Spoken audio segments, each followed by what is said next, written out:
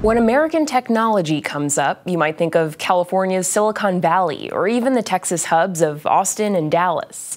You probably don't consider Wyoming. But that's where the Biden administration wants tech innovation to happen, along with Idaho and Ohio. On Monday, President Joe Biden announced 31 regional tech hubs across 32 states and Puerto Rico. They're eligible for $500 million in federal funding, available through the 2022 CHIPS and Science Act.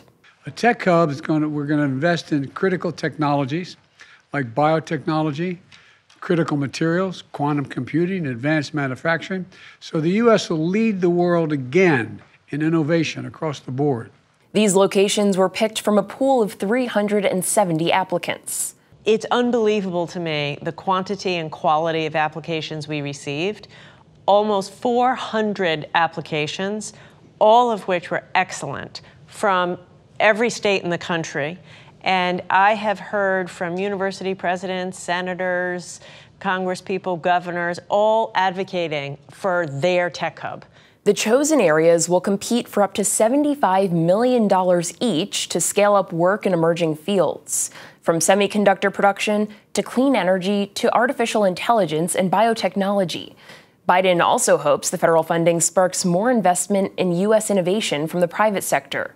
According to the U.S. Economic Development Administration, the Tech Hub program is vital to the future of America. Tech Hubs helps ensure that industries of the future start, grow, and remain in the U.S., creating and expanding good jobs opportunities in emerging technology fields.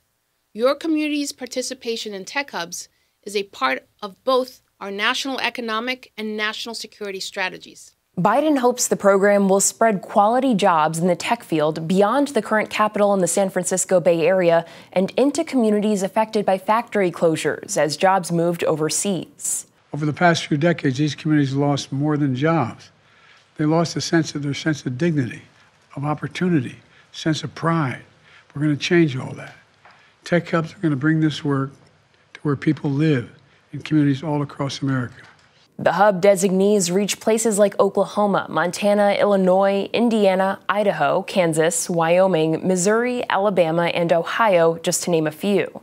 In Phase 2 of the program, the Economic Development Administration will award 5 to 10 of the 31 hubs with $40 to $70 million worth of grants.